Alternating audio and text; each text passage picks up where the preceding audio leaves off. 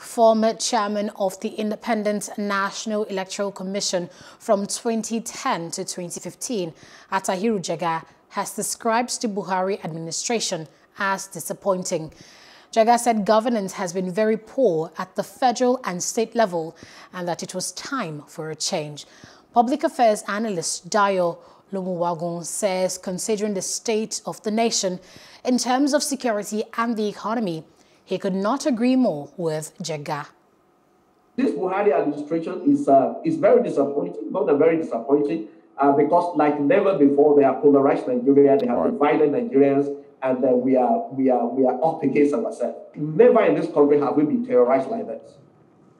You see, if as a Nigerian you step out in the morning, you are not sure if you are coming back, because anything could happen to you along the line, whether it's kidnapping, whether it's banditing, whether it's Boko Haram, whether it's a spray bullet from from Nigerian policemen or army or something. You are not too sure whether you are coming back to your home again. And when you say you are going to lift up 100 million out of poverty, what exactly is that?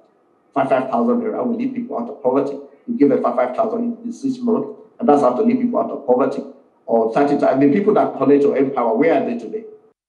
Hello, hope you enjoyed the news. Please do subscribe to our YouTube channel and don't forget to hit the notification button so you get notified about fresh news updates.